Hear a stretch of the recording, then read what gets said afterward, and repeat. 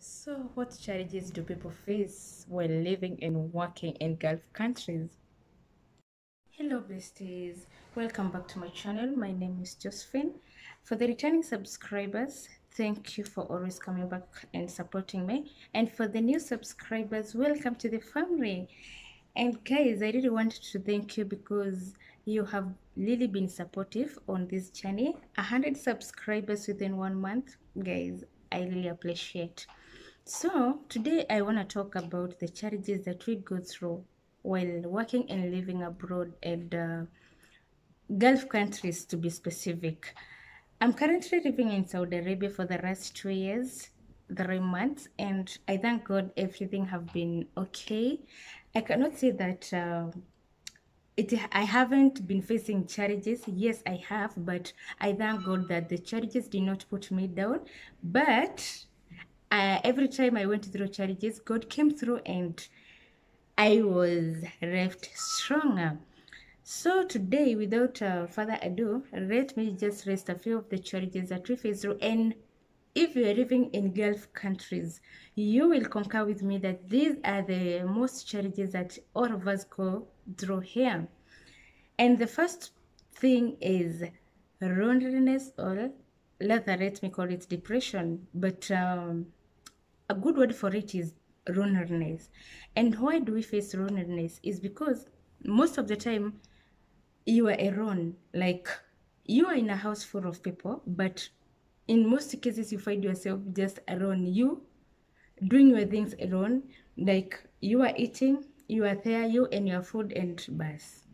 If you are working, you are there building your forever in your minds and thinking about yourself, thinking about your life. And yes, when you finish your work, you go to your room, and maybe you have internet, yes, or you don't have internet, because most of the people here, you find that you are not given the Wi-Fi. So you find yourself like getting so lonely, and at some point you get depressed. And many people find themselves in a situation where you feel like you are discriminated. Yes, you feel discriminated because when these people are together, like maybe you are in a family where you are 6 people in the house and you are the seventh person, or you are 3 people in the house and you are the third person, and these two people are sitting around and talking about themselves, planning their lives and doing their stuffs together, and you are alone doing your steps alone. You just feel like you are discriminated. Like, you just feel like you doesn't deserve to be there. I don't seem to know how to put this point into consideration, but you just feel like you doesn't belong there. When, like, on weekends, that is mostly on Thursdays and Fridays, and most of families on Saturdays, you find them that they are all the family members, the extended family and like friends, they are all together. They are eating, they are talking, and they are laughing, and you are there like, oh my God, what is this? You just feel like, why the discrimination? You feel the discrimination, but they may not be like discriminating you, but on your perspective, you feel you're discriminated. So I guess most people will concur with that. And the third thing that we face is overworking. Guys, in these places we work, if we work, guys, like working, you may find yourself working in a house where there is 3 floors, 4 floors, and you are alone.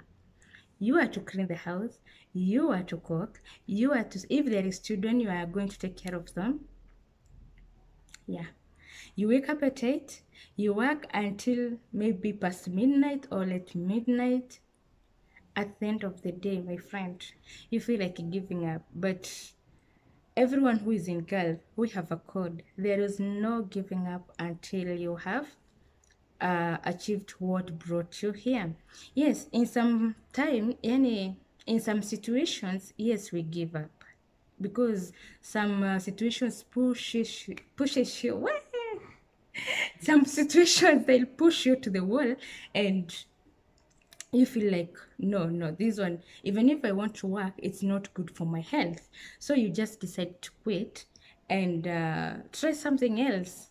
Because like me, I told you I am working at like a business cleaner or house to house, so I can change as many houses as I want. So at some point, guys, it's really hard that you give up. Yes, we do give up. And the third thing is lack of food. Hmm? Yeah, you can even go a whole day without eating anything. And by the way, no one cares, because after all, you are just a housemaid. I don't know if like housemaid doesn't deserve to eat or something, but you just find yourself that you just find yourself in a situation where you don't have anything to eat, and you just have like strong tea, and there is a bread, Arabic bread, and there is cheese. So most of the people in Gulf, you find yourself that is the food that you are eating from breakfast, lunch, and even dinner. And maybe if there is some change of food, you have white rice. Sometimes it's really boring, but as long as you know what brought you here, and as long as like you want to fight, because I always say that there is no place that life is easy. No, we just try ourselves, and you try harder to maneuver in every situation, because life gives you challenges that I guess sometimes it's so unfair. Life is so unfair to us, but we can never judge. So we just move on with whatever life bring to us. And the fifth challenge that most of us go through, especially those people working as business cleaners or house-to-house managers or cleaners, is traveling. Guys, we really travel a lot. We travel. Like I've been to so many places, and like yesterday this video I'm shooting on Thursday, and yesterday on Wednesday I traveled from a far place to here, and the baby girl is so tired. I even just forced myself to shoot a video. I wasn't feeling really good, but for you guys, I had to drop something for you.